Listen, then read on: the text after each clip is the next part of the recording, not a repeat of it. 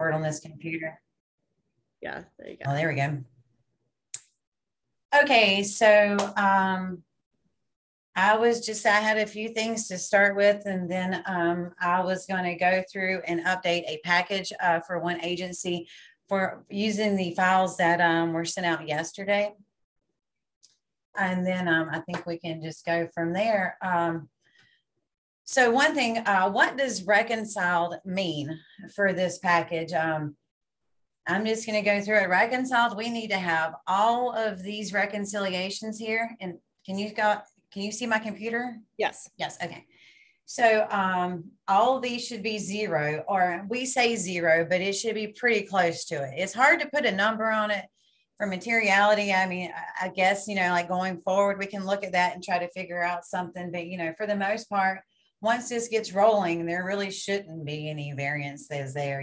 Let's just post these things according to the payment schedules, and we should be okay. But anyway, reconciled means pretty much 0 here. There's one more column over here that this one needs to also be 0.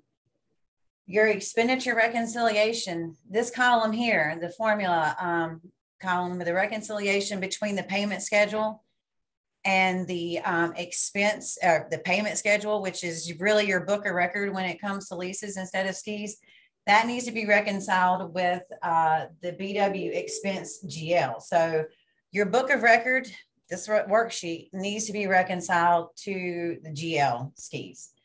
So this agency, we see a little bit of a variance here, and I saw this earlier, and this was what they submitted in March. And down here, there's a nice little note that says the variance is not 0, but they will make it up on the next payment. So that's perfect. We got a lot of questions on this checklist.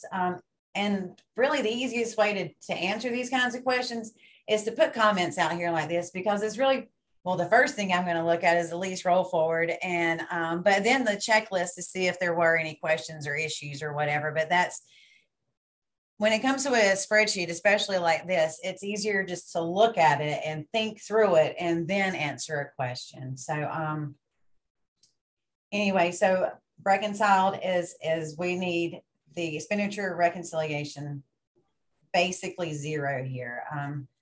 At the end of the year, it should be 0. The payment schedule, we need the assets to be reconciled. And maybe I can figure out, well, there is a reconciliation on the roll forward that checks this too, I think. But anyway, if not, then we can build it in later on or something. But this variance for the assets, it needs to be 0 also. So your assets and skis need to match your assets, the sum of your principal payments. And on this one, I noticed that there was a outage down here, and I'm like, not E160, they wouldn't do that, and they did not, of course. So they noted here that this was a lease with Presidio that was considered a capital lease in previous years. So that asset has already started depreciating, and it was correct when it was at the conception of the lease. So we just noted that here. But so reconciled is your assets match the sum of your principal payments. Your reconciliation, column H, should be 0. And, we don't talk a lot about this bottom section down here, but, a negative number. None of this should be negative. You don't have negative expenditures. That's one thing to look for. And I haven't looked at these expenses down here, that the excluded ones are what we're expensing and the contingent and that kind of thing. But you should really take a look at it. And, this is our expenses here, do the drop down and choose contingent. And does it make sense that it's all Pollock? So I would believe that. And I don't know, short term or interagency, that's a good one. That should all be, another agency. Postage should be something that makes sense with postage machines. But just your lease roll forward, that's your main thing. Let's make sure that all of these are 0. The checklist tab needs to be done. And all of this needs to happen with every time this package is submitted. And we had the pre-year-end package submission requirement because, as you can see, this is pretty complicated. It's, it's complicated to, have it set up and just wrap your head around it and everything. But, it's just fill in the blank and, put an X in the box when it comes down to it. But if this is not in order and the assets are not correct and all that stuff, if we had to put that on reporting packages and, oh, sorry, I just saw that from Denise. I'll come back to it. But if we waited until after the end of the year, it would be incredibly tough. So, all the asset changes and if the GLs weren't right and all that kind of stuff. So we wanted it, set up, so we hopefully catch most of the things and before year end, before we're all busy. And then the next due date is July 22nd. And that was on purpose because that is also the last day that you can create a journal entry or post a journal entry. Kelly, you're getting a comment that asks you to go back and reference the column and row ranges that need to be 0 or close to 0, and asking you to scroll down, slow down when you're scrolling. Oh, okay. Yeah, I tend to move a little fast. So could you go back and reference that? That is the reconciliation. Just go back and reference the column and row ranges that need to be 0 for the reconciliation. And that's here. These. So this should 100% be 0 and any outages should be up here. Otherwise, there needs to be either you have documents that have been paid, but they're not on the payment schedule, or maybe your documents, your payments included tax where your payment schedule did not. That would make this number not 0, but hopefully. Like this schedule right here, this one has where the X, it's looking for that X, correct? Yes. So, I I can go to that too. So the expenditure reconciliation here, column D, that is looking at the payment schedule and the fiscal year. So for that GL account and for this fiscal year is summing that amount. So these are the total payments that will be made to lease expense in fiscal year 22. This next column is looking at the GL account only because we only have one fiscal year and the BW expense report. So it's just summing at, this is the sum of everything paid to IT copiers principal or copiers principal. Column G is looking at the GL account, the fiscal year, and that X on the payment schedule. So if we go over here to the payment schedule, let's scroll up to the top. And so it's going to sum the principal amount for anything that hits this GL account and where there's also an X here. So this is what I'm saying, like, for the most part, once your payment schedules, amortization schedules are set up right, and all your leases are listed here once a month, you can just simply just run your report and put X's here. And then your reconciliation should be 0 throughout if you've made your payments correctly. And the expense tab, I'm not sure where there's an issue here. But let's see. Okay, so the July 22nd, the next time this package is due, you can turn this package in, I guess, as early as July 15th or whenever all your payments have posted the following day when you can run the BW reports. But I mean, it can be submitted as early as then and highly encouraged. So we have the July 22nd, and because of the last day to do journal entries, and we just need to have it the expenditures in line with the payment schedule by the cutoff there. And it will make life a whole lot easier. And the reason we need them to be exact is because this debt outstanding that we see here on the lease roll forward, this has to be booked at the CAFR level. And that's what's reported in note 13, I believe, for liabilities. So I have to make an entry that equals these amounts here. And to know how to post that by fund, which is how we report in the ACFR, sorry about that, I'll get that straight one day, is it's a complicated-ish formula that takes what's been paid, what is posted in expenditures, and really a percent to total for fund to post the liability.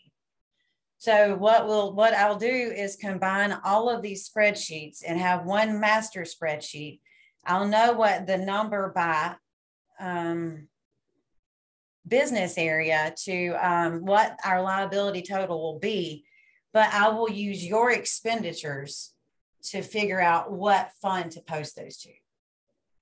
So that is already complicated. So when I have to do a journal entry, and my journal entries are only at the CAFR level, so at ACFR level, it's high level, and you lose the identity of what agency that is for. So, and we can't post at the funds that y'all can. Well, yes, actually we can't. Sorry about that. But anyway, so it's just much easier when the expenditures are correct. And then the reason why we have to submit it yet again is because of the asset portion of this. So the only thing that you will have to update after the July 22nd posting, as long as you captured all of your expenditures and nothing else has hit your books, but it shouldn't have because it's closed, right? But the assets, final depreciation, and I should have asked Sherry this morning, but I think it runs either late August or early September. So once the final depreciation runs by skis, then it's done statewide, then these figures here will update. So we just drop in the a new asset report. Redo the checklist, but I mean, it should be a 10-minute job to do that, to make sure everything's still reconciled, none of the assets are wonky or anything. But it shouldn't be, because they should already be reconciled and they should already be correct at July 22nd. And an agency also asked another question, and it's getting out there a little bit. And this is only because it's implementing this year, but there's a restatement required for these leases. So right now, you see that what these top leases that they had were existing in prior years. So there's no change here. It's our beginning balance, which would have been a better title for this one right here in column, in row 11, column F. But if these three leases were the ones that were implemented because of GASB 87. So like if there was no GASB 87 and we were just normal business, then these would stay here. But it's a restatement. And this only impacts the leases that were implemented on July 1. So if you had a new lease starting even July 15th or, August or whenever later on in the year, then it would truly be an increase. But these are not increases. The ones from implementation, they're a restatement of, something we already had. So this is something that we're going to do on our team. And after you submit your final package, and I'm not sure if we'll do it for the 22nd and then give you an updated package for the 9th. I'm not really sure. But anyway, so these three numbers here, if these were all from implementation, I'm going to have to copy and paste special here and then just manually zero these out. And then also identify that these are restatements. So that is the reason, and that's going to be the last thing that has to happen before we compile a note and get that ready. Well, that's that and the asset side of it. So the same thing has to happen with the leased assets. So if I filter this for these assets, so, and this is going to be manual to the asset at the statewide and my capital asset and the not capital, but lease work papers. These are going to have to be zeroed out and then moved into the start column, the beginning balance, and identify that that's what that is, because that the total amount of adjustment will have to be reported in the ACFR. So I know that's a lot. So Kelly, what you're saying is basically the package that they're going to submit versus the package they're going to get back for next year, the beginning balances are going to look different because on the leases that had a start date prior to 7/1/2021. Yes. Okay. That is correct. If we had some that looked like this from last year, we need to move those over? No. For this year? No. Y'all don't do anything and just let us do it, because for, you know, the agencies that did have existing leases and the Presidio leases. Okay, so the balance here, you know, one of the checklist questions was, does your beginning balance equal your ending balance? Well, you didn't have an ending balance for the most part, but some agencies did. And they just had to verify that with us. But also that beginning balance here has to reconcile to the ending balance from last year in total. Then, you know, this whole reconciliation thing is built to look at this, not taking the restatement into consideration, because this year is the only year we're going to have the restatement. And it's, you know, you really couldn't have it both ways, I think. So if we would just carry on like we have been, like on the last package, and then once it's all said and done and final and approved, then I believe it's going to be a one-on-one thing again with us and the agency saying, here's your package and here's what this is good. If y'all turn in your package the way you've done it, keep doing it the way you're doing it now, the way you've done it for the March 31st deadline, that is exactly fine. What she is referring to, she's just trying to prep you for next year, how the beginning balance is going to look for next year. Okay, that makes sense. Yeah, so keep doing it. And all it has to do with is just an intricacy of the way GASB 87 is wanting to handle some of the leases that have old balances prior to 7/1/2021. So she's just trying to prep you for that. We are going to I say we, the ACFR team is going to handle this at our level. So just keep doing what y'all are doing so well. And we will handle that beginning balance. Okay.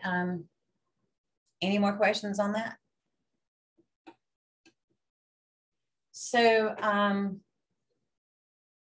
another question we've gotten recently is, I have a new leased asset, but it's not showing as leased on this BW asset listing tab.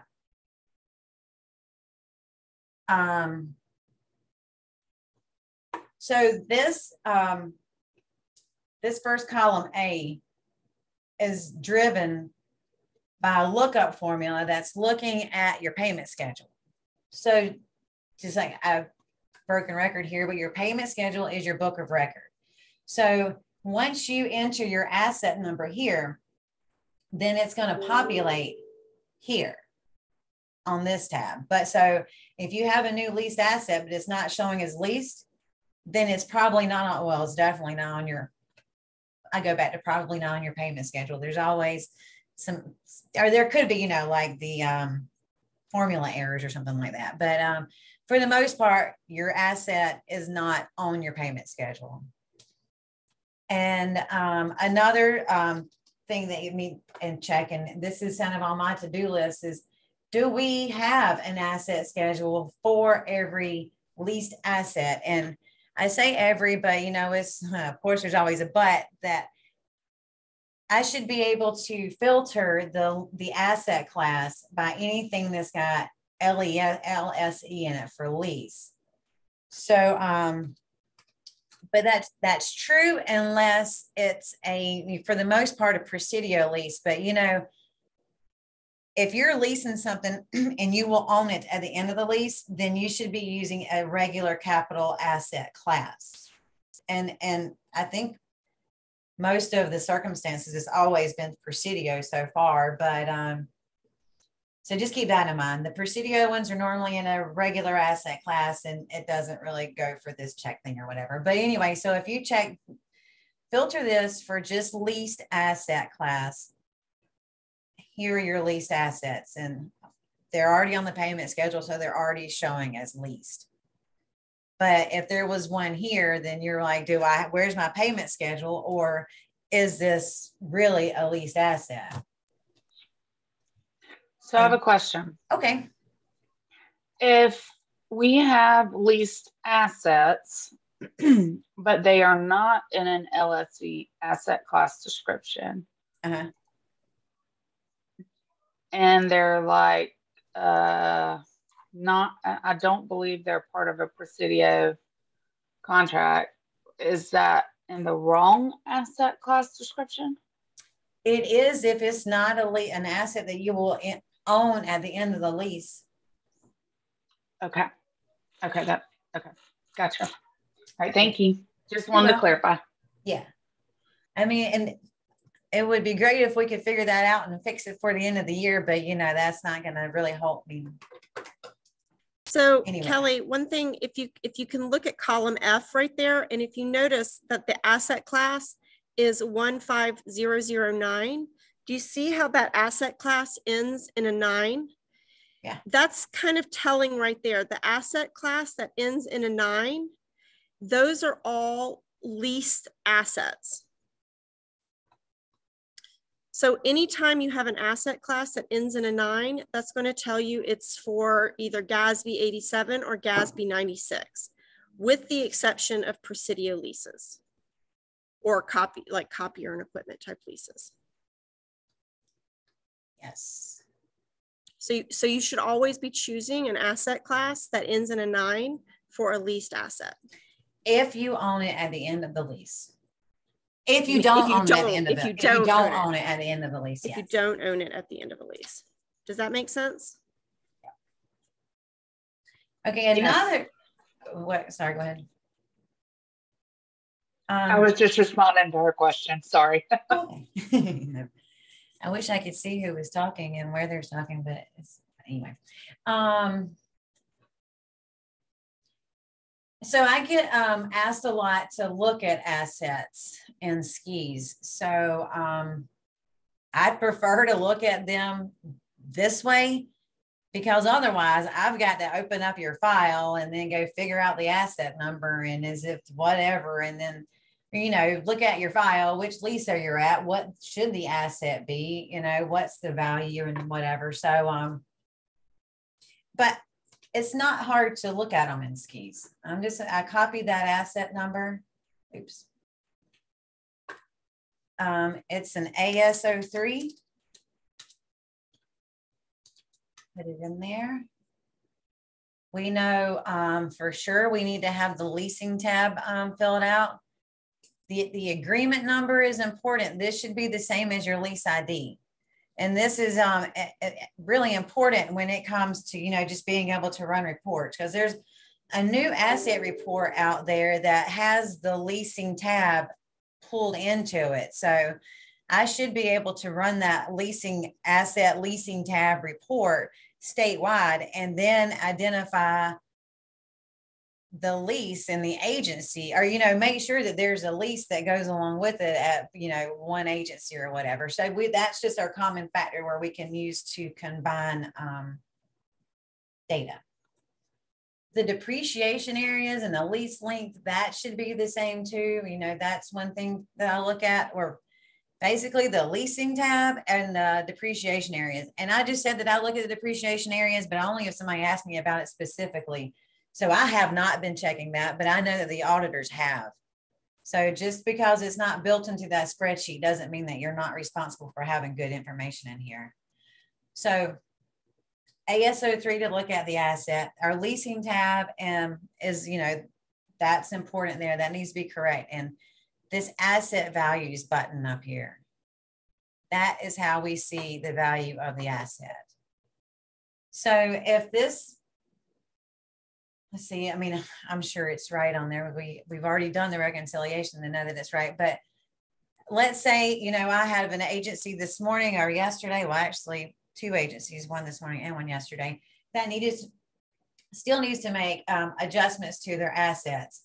And they sent me an email back and said it was done. Well, I pulled up the first one and like, there's no second line here. It's like, well, no, it wasn't done.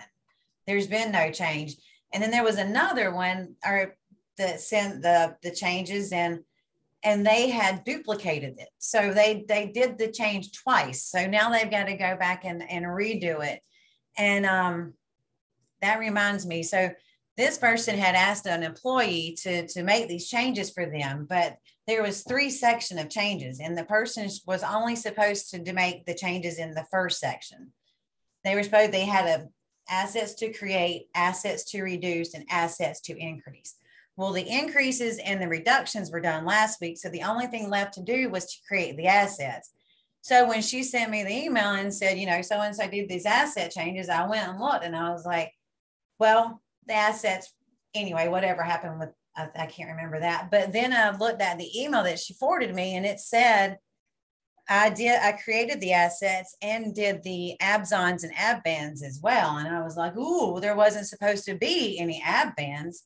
There was supposed to be absons because once to create an asset, you have to create the shell and then post an abson to capitalize it, to put money or a value to it. So when I saw that on the email, I said, oh no. So I went and looked and it had been duplicated. Like, so what was done last week was done again yesterday. So we're going to have to, you know, go back to the agency. So my point here is if you ask somebody to do something for you, it's kind of worth it to go back and look and see that it was done correctly before sending it here. Because as you can imagine, I mean, I'm just as busy as you guys are, and we're getting a lot of questions. And the more, or the closer we get to year end, it's just the more that y'all can handle on your own and, you know, just like talk about with amongst yourselves and kind of figure it out and just review, then the better. We have all the training materials online, or a lot of them, and we can add to it. If there's something that we don't have out there, then just let us know and we'll put it. But I get questions on how to do the abson and the ab band somewhat regularly. And it's right here. There's, you know, I think it's only a page or two. So, but Sherry at school, Skis was so kind to put together. So there's your ab band, and we have on here, this is how you reduce an asset, or a partial retirement. But there's that soapbox. Kelly, can I take this time right now to address a couple questions that have come through? Oh yeah, sure. Okay, so we got a question asking if we should, if agencies should be sending us their reconciliations on a monthly basis, and the answer is heavens no. You guys need to be no, I don't agree with that. Send it to me. Oh, okay, never mind. Yeah, because you know what I just did earlier this week, I finally was able to put all of the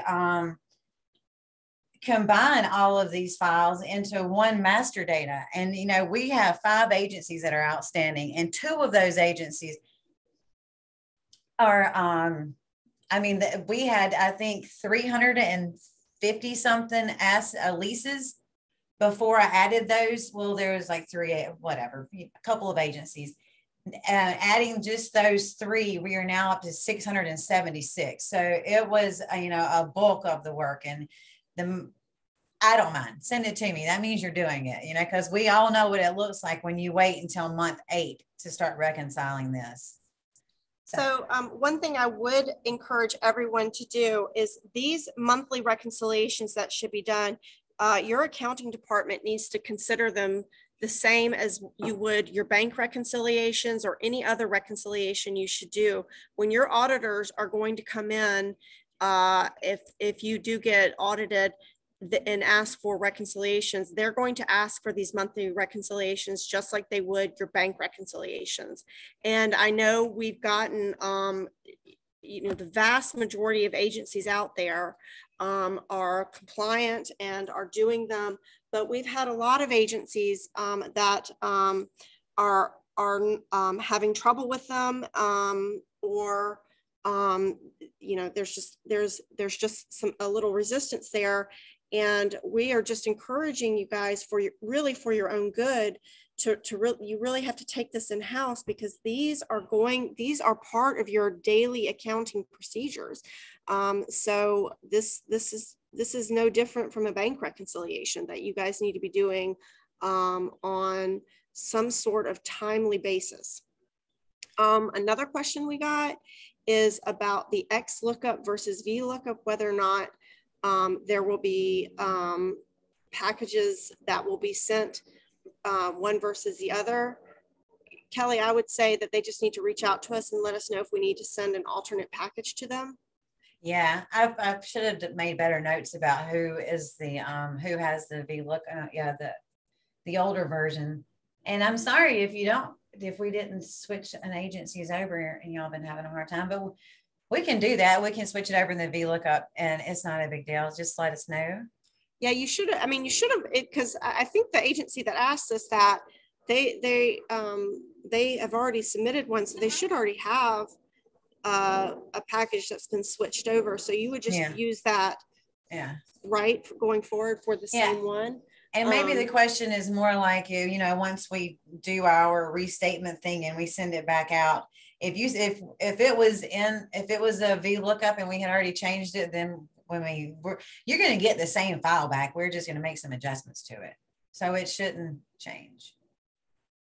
Or you know what I'm saying, I guess.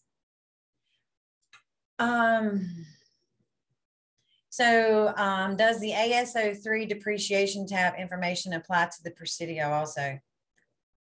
But I don't know why they would be any different, because Presidio, they weren't part of implementation. So it would, those are all just 3 or 5 years. Oh, maybe, okay. They are some that are 3 years, but then the default useful life is 5. You remember the rule for that, Catherine? It's the shorter of the least useful life, or oh, I'm sorry, I was reading a question that just popped up. Can you repeat that again?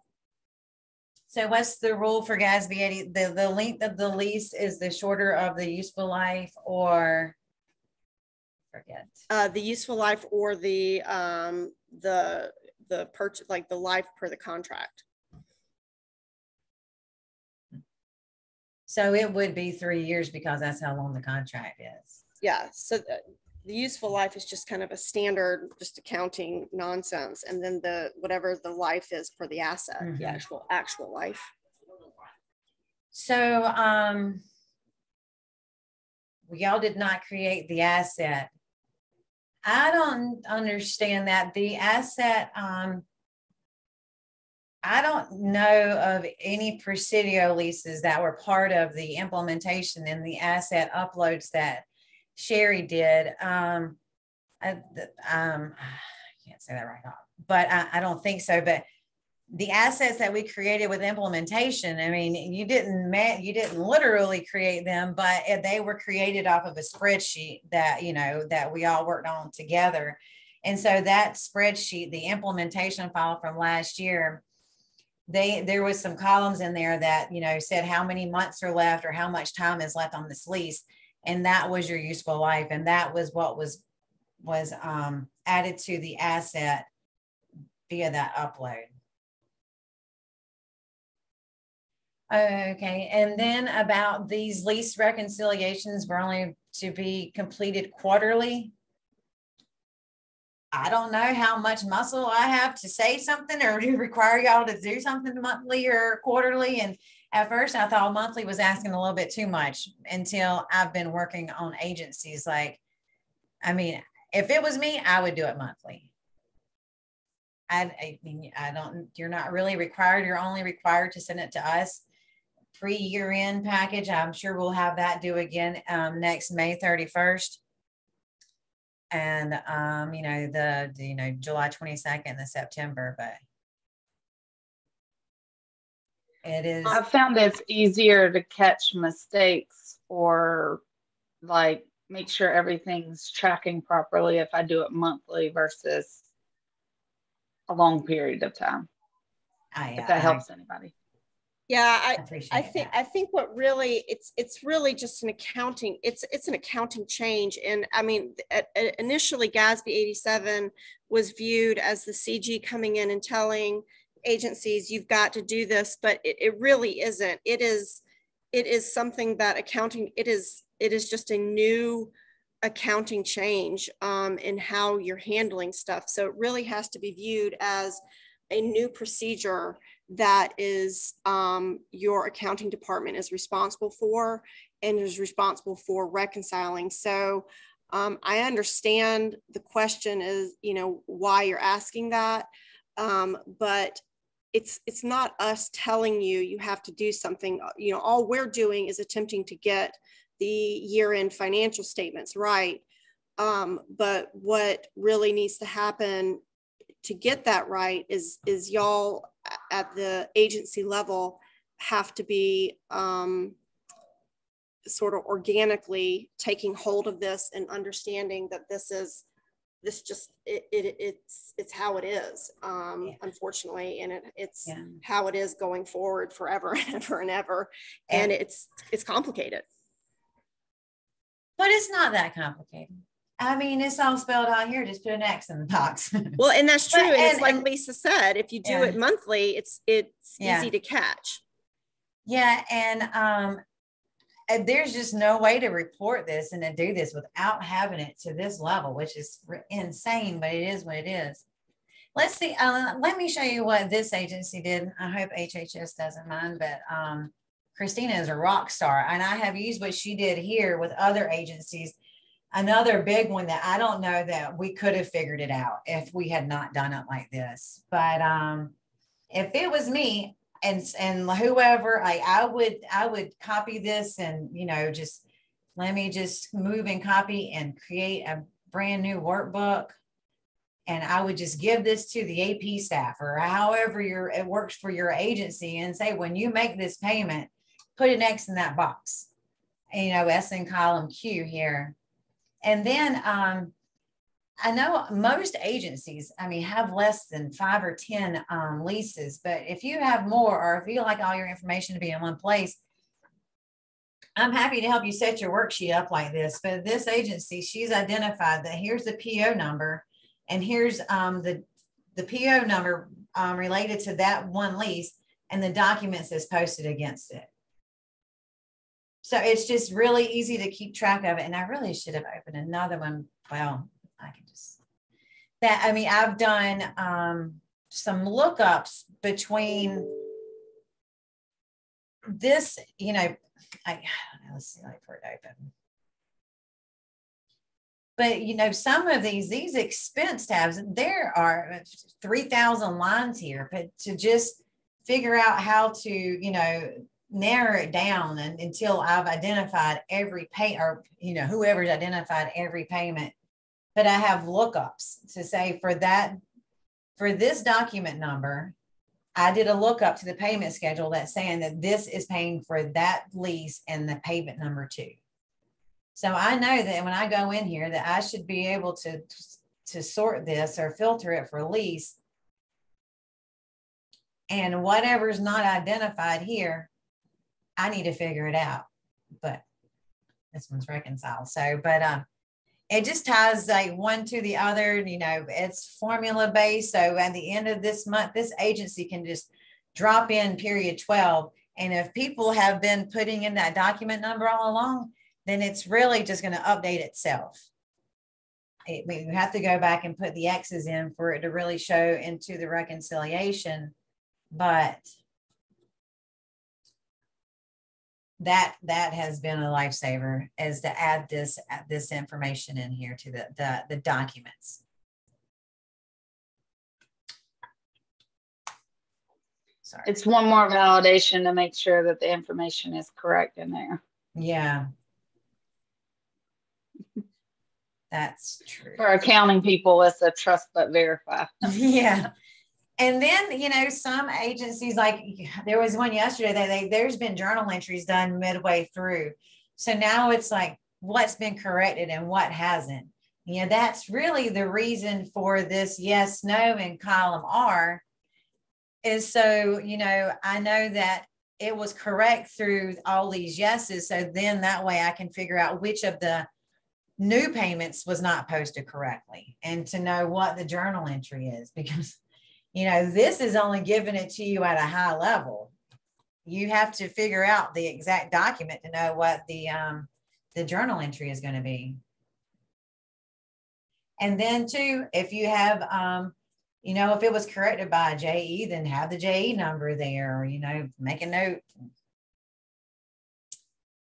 Because it gets hard when there's a lot. Also, having that information somewhere close by would also be helpful, because if for some reason an auditor does come back and ask you why something isn't the way that it should be, you have it on hand quickly to be able to answer the question. Yes. And I was working on an agencies yesterday, and, you know, I'm over here scratching my head, because when I'm figuring this out, I go to the expense tab and I look for the ones that haven't been, you know, identified. And then I'll have to go to an FBO3 or an MIR4 in skis, and then look at the attachment and figure out which of these machines it was applied to. But then, there was journal entries done, and I'm like, golly, this is going to be really hard to figure out, you know, what's been corrected and what hasn't, because, you know, I mean, if the journal entry was posted in February, was it for payments for months 1 through 7, or was it payments posted months 1 through 7?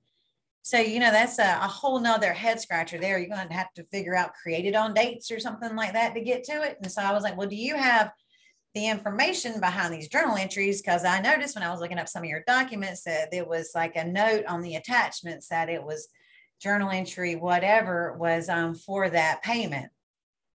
So then they send me files for each of the journal entries, and there's like 4 pages there. And so there's the PO number, the lease ID, the documents that's posted against it so far, the journal entry, the amortization schedule. And I'm like, I just spent 30 minutes trying to identify those 6 documents. And I mean, the information, y'all had the information there, you know, like y'all know this stuff better than I do. And I, you know, I know you keep this for your benefit for many reasons. So here's a place to keep it.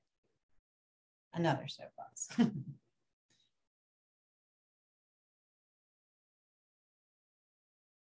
Do we go back to the no items and change to yes when JE is complete? Yes, I would. Because then that way, the next month, if it's out, then you're like, which ones have been corrected and which one hasn't. But it's totally up to you to do that. You know, that column, I mean, I'm not looking at the yes, no column unless I'm having to help reconcile your document. But for the most part,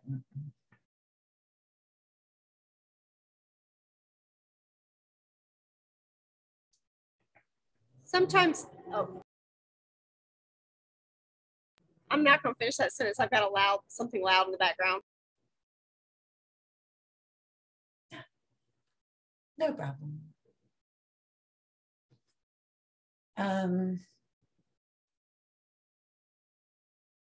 I'm open to ideas with this. We're still figuring it out. We're still learning it. When I was combining these spreadsheets the other day, I realized that I didn't put the agency code on this one. So I need to go back and add that to all of them. I mean, so if there's something that you think should be changed that would benefit everybody, then please reach out. Something that could be added.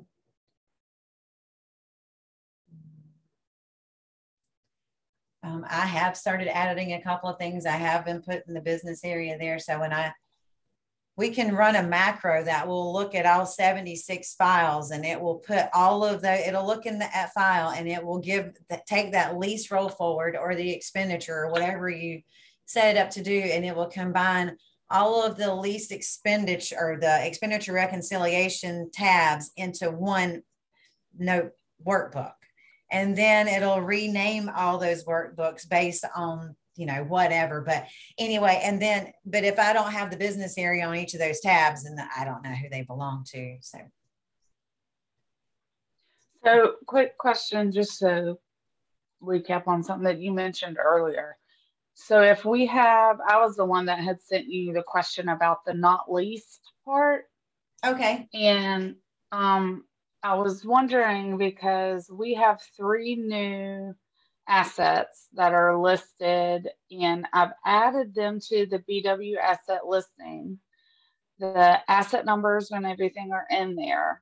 Where did you mention that if I put the asset number that it should pull in if it's leased or not? Well, if weren't those 3 assets just regular assets and they weren't leased? Right. So these wouldn't apply to the situation that I'm asking about. They are regular assets. They are not leased, so they won't go on this.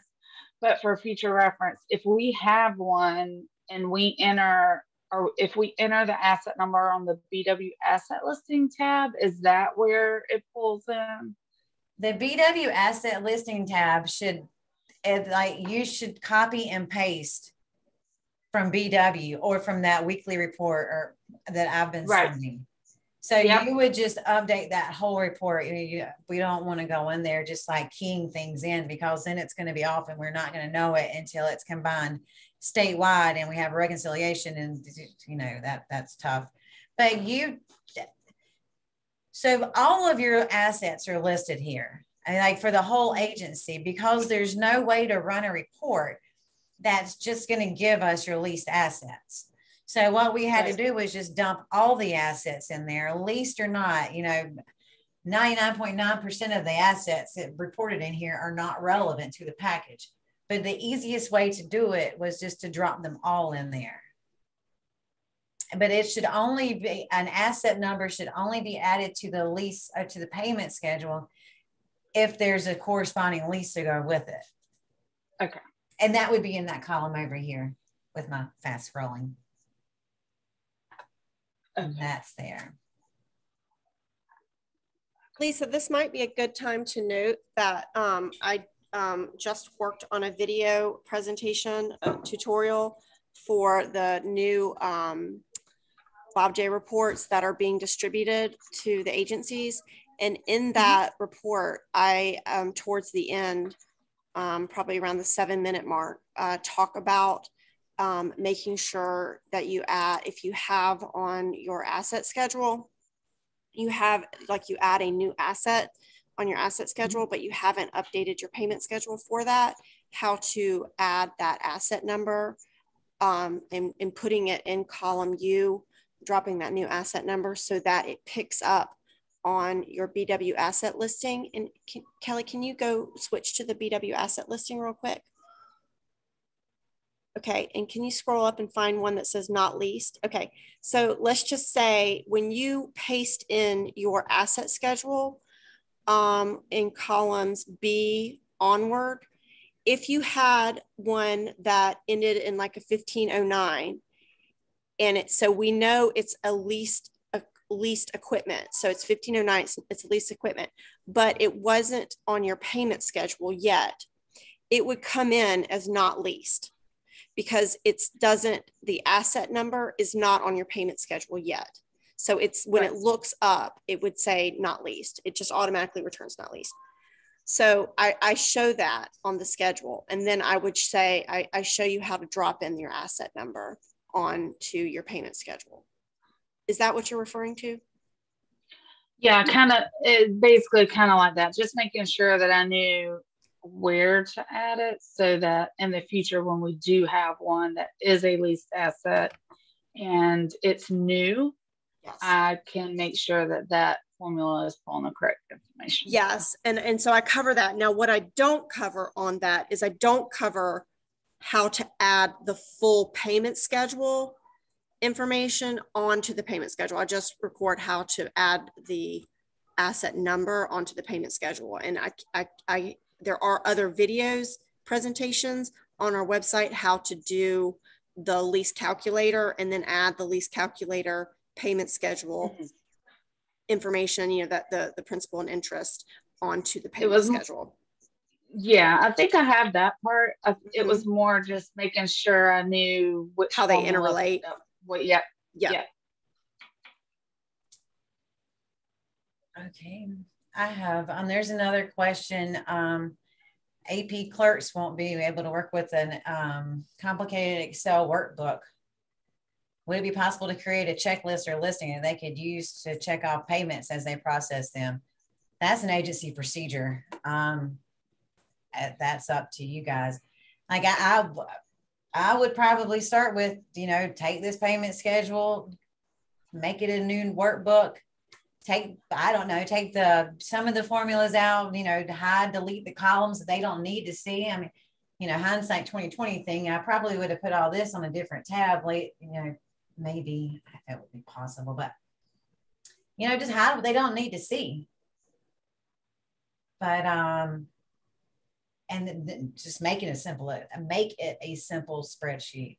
You know, maybe when I get these, I've been trying to, or, you know, when we were creating them from the beginning, you know, whatever you can do to make it simple. Like I filter it for fiscal year 22 and then make that font red. So then that way it's easy to see that I'm picking up, you know, the right line. Like I don't want to pick up the February payment of 23. But I would just save as, take out what they don't need and, you know, just try to make it simple. You know, I think the neater you have it, the easier it is to read, you know, make, you know, lines between them. So it's easy to identify, you know, the difference, this lease and this lease and this lease.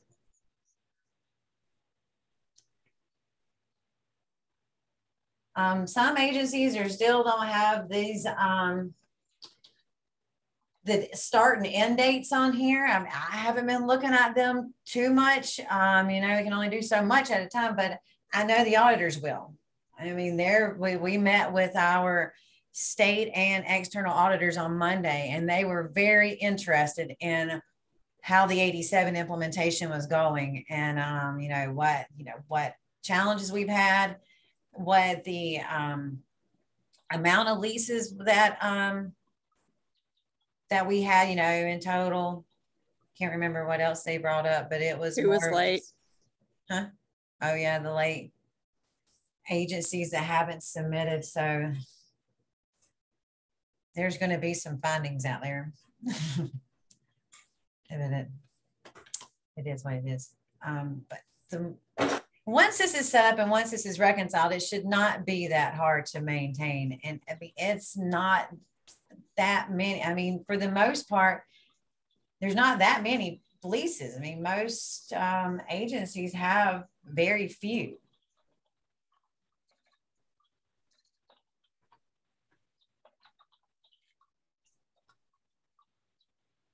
So you can see here, I mean, 1s, 2s, 3, 9, 73, 42, 106. Those are kind of big numbers. But once you get it rolling and just staying on top of it.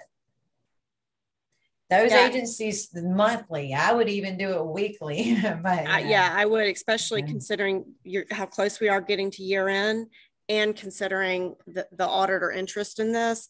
I would be very serious about GASB 87 and making sure going into year end. I mean, you really only have a month I mean, I guess, yes, you have exactly a month. So I would be on top of this.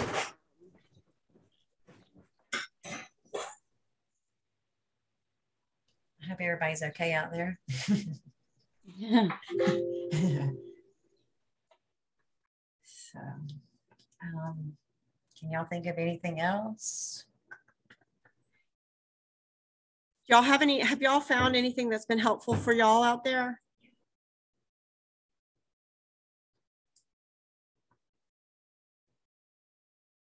They're reverse documents. I know that's kind of a pain because especially when the agencies that have a lot, but when a document is rejected by our office, then it shows up as, it's the reverse document, whatever. So you have the negative number, let's see, I'm sure one of these has. Like it's easy to identify the one that was the reversal, but that's actually, is that a journal entry? Anyway, but the only way that we could figure out before was how to identify the other document. So, if there's a reverse one, if there's a negative document, then there's a positive one that, cancels it out. So that's where we've, again, Christina taught me how to look up the MIR4 that's where you can get whether it's been reversed or not. And then it also gives you the PO that's related to that payment. It's pretty cool. But so I asked skis if they were familiar with a report that did not include reversed documents. And they just came back, I think it was last week or two, and there's the FI vendor actual report. And of course, it's not perfect because the FI vendor actual is not going to bring in your journal entries and maybe other things. I'm not really sure, but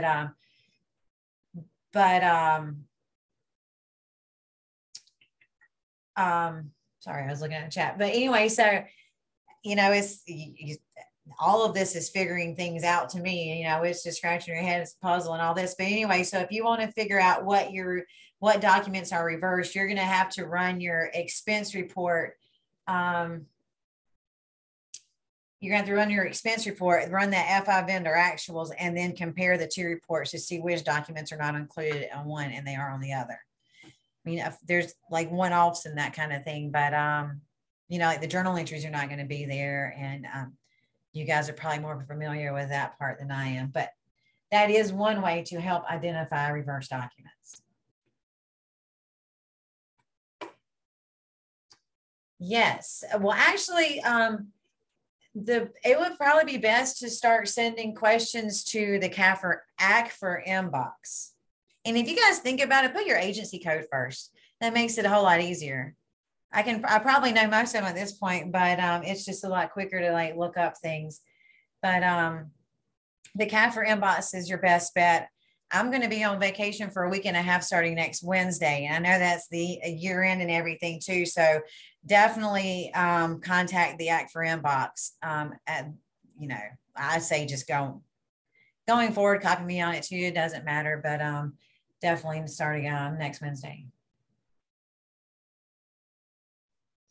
And we're on the weekly distribution email. We're going to try and change the language on that so that it includes things that we are keeping you updated for. Kelly, do you want to pick that one up? Or do you want me to keep going? Well, I think we just said that we'll just on this email that we're sending out with the reports, we can just add a note section. I don't know, helpful hints or something, whatever.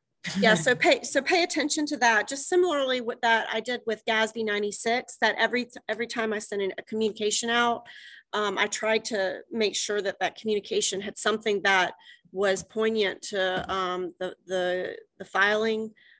So it should not be rote. So just pay attention to what's coming into your inbox every week, because I think it will be helpful for your year-end filing.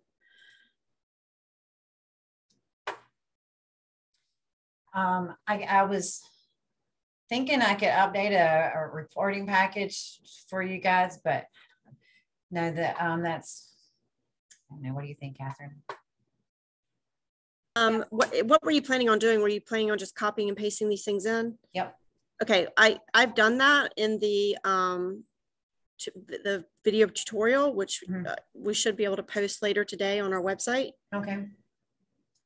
Well, I can just go over this real quick that, you know, the first lease and rent expense that goes in the BW expense report tab. I have it set up and like every way possible, kind of, but you know, this is just by month down here, and you can see that, you know, whatever by month. There's a summary by GL. If you just want to update your expenditures from start to finish every time you reconcile, then use this one. Or if you're doing a weekly, monthly, or whatever, it's just every different way that you'd like. I mean, that you could do it here, or just, but it's all the same information. It's just sorted differently. The next asset history is the same thing. You may have more lines than what you've run in the past, because some agencies have for them, I don't know, there's some low value. And before, when we've run the capital asset report, we don't usually look at low value because we don't, those are expensed in the ACFR and we don't deal with it on the closing package side. But some of these leased assets are low value. So again, we just dumping everything in there so that Excel can do the work and you don't have to pick and choose 5 assets out of 5,000. This, the lease and rent expense by document number.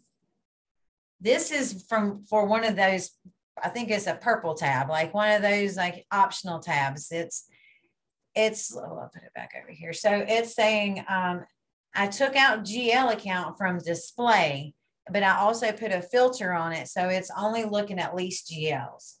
So then that way, you know, this Pollock invoice here, there was probably 3 lines on it, you know, the base, the principal, interest, and the contingent.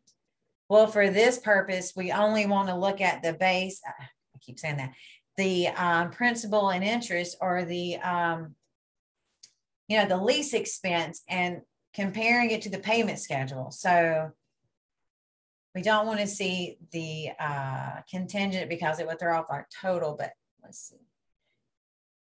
And I'm not sure that it's on this one. Let's see if it's on the HHS. Oh, this, oh, they did. I know I did it on N120.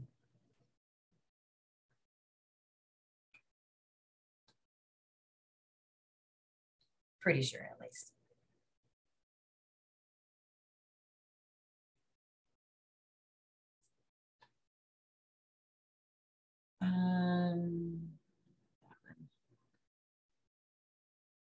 Of course, this one's no, this one's good. So anyway, so this RICO payment here, well, there's some reverse documents, but anyway, it's looking to see if there is a lease ID or a lease payment on the payment schedule for that exact amount. And it's bringing in the lease ID. I'm pointing at my screen. I guess you can see me, but anyway, so for that payment amount, there is a lease on the payment schedule. Now it's just helpful, but it's, you know, not perfect, because if you had two different leases that had the same exact payment, you would see the same thing. But anyway, so this is just a helpful to kind of identify by the document number, the lease ID. And then you'll see that some people have asked me about it on the expense report, that this column here is blank, or it has the NAs. And of course there's nothing. Well, there we go. So that if is looking at the BW expense report document tab and saying for that document number is related to this lease.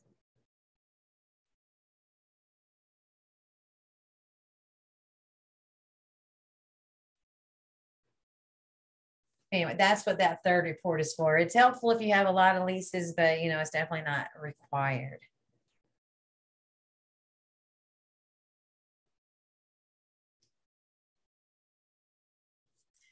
So we just got a question about the ACFR inbox.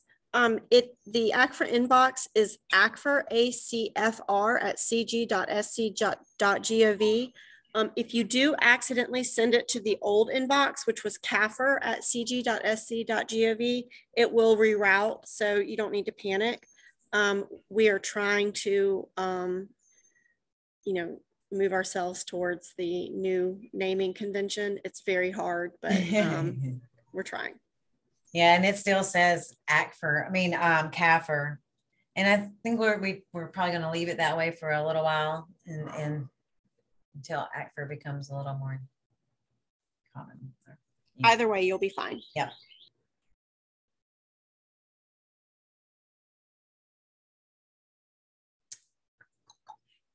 Somebody just sent me an email that says, I think I may have the old version of the file. I'm having issues with the BW expense report doc tab not pulling in the lease ID correctly. That may be a data text to columns issue. Yeah, it could be that. And then like I've had people, and I was thinking this is what the question was, if people are saying, I've updated the BW expense report GL for new payments, but the lease ID column isn't updating. Well, it's not going to update for new payments if you didn't also update the BW expense report dot list. And this one's a little wonky, of course, but before we had the updated BW report, we just had to make do with the FM expense report to be able to develop this package. So. And I think that was the one that expenses are reported as negative numbers instead of positive numbers. So maybe just ignore this. Oh.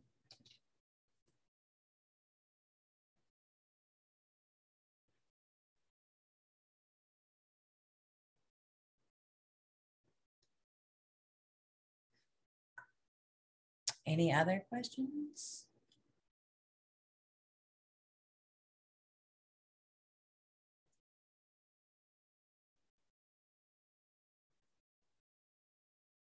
Just got a question about the 7/22 date versus the 9/9 date. The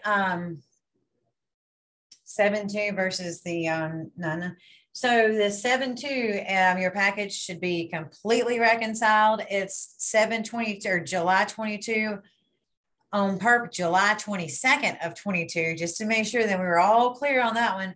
But that's the last day to do a journal entry. So this one has to be on time and it has to be reconciled. So that way we have the expense side right and the assets right. So everything should be reconciled. Everything should be correct for the July 22nd. And then the September 9th is just to update the BW asset listing tab after the final depreciation is posted from skis. And I will, we can send out a publication after the day after the depreciation is posted. So you'll know exactly when that is, and if it's in, later August, then you can go ahead and submit it. So hopefully we'll have them in well before the September 9th, as long as depreciation is posted well before September 9th.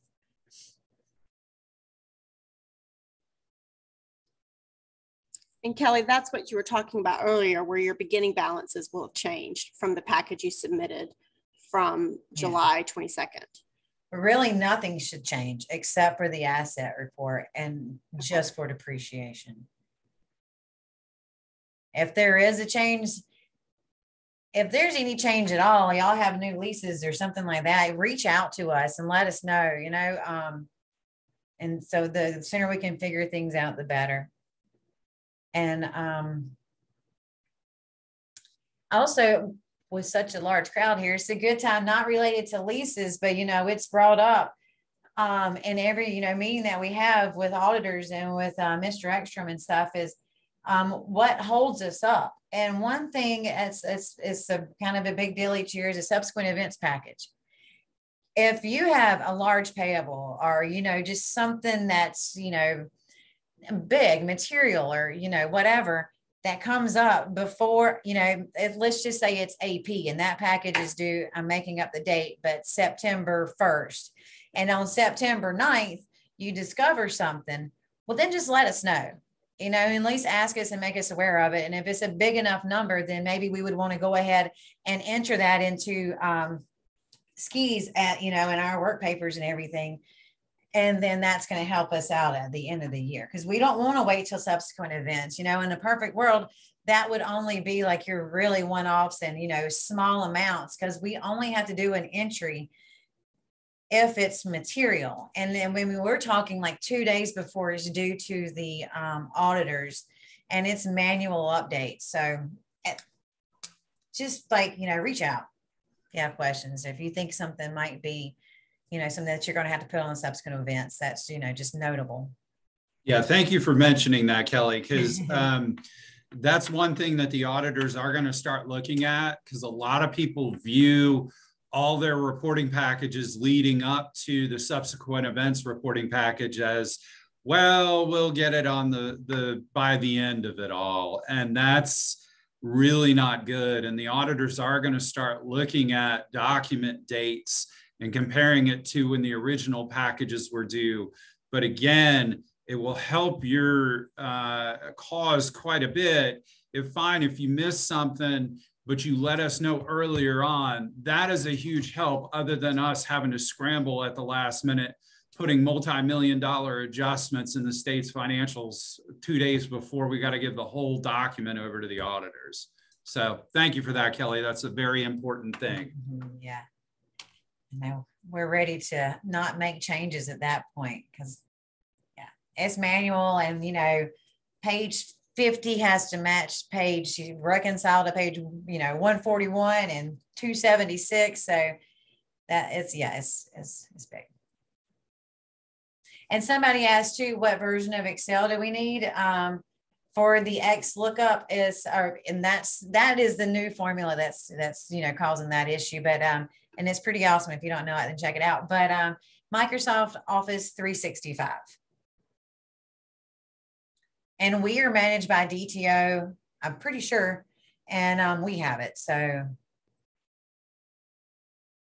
it should be available. That's what I was thinking too. That's the better. Maybe. What was that you're laughing about? I didn't see that. Kim Lancaster said that's the better. That DTO manages our whatever, but I don't know about that exact thing. I don't know if Microsoft, Office 365 is the better or not, but it's in that world at least, right?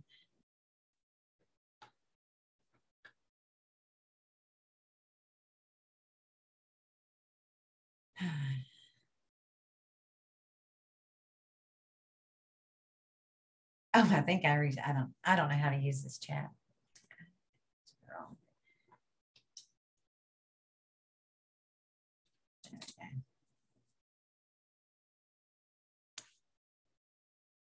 Anything else?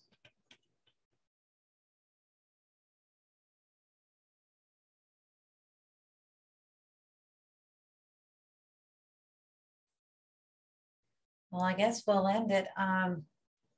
It's been nice talking to everybody, a lot more than we normally talk, and especially this time of year for the last 4 months or whatever. But I appreciate everything y'all done and coming here and participating in this and getting these packages in on time. We really appreciate it. Thank you so much. Y'all have a good day. Bye, Kelly. Have a good day. Thank you.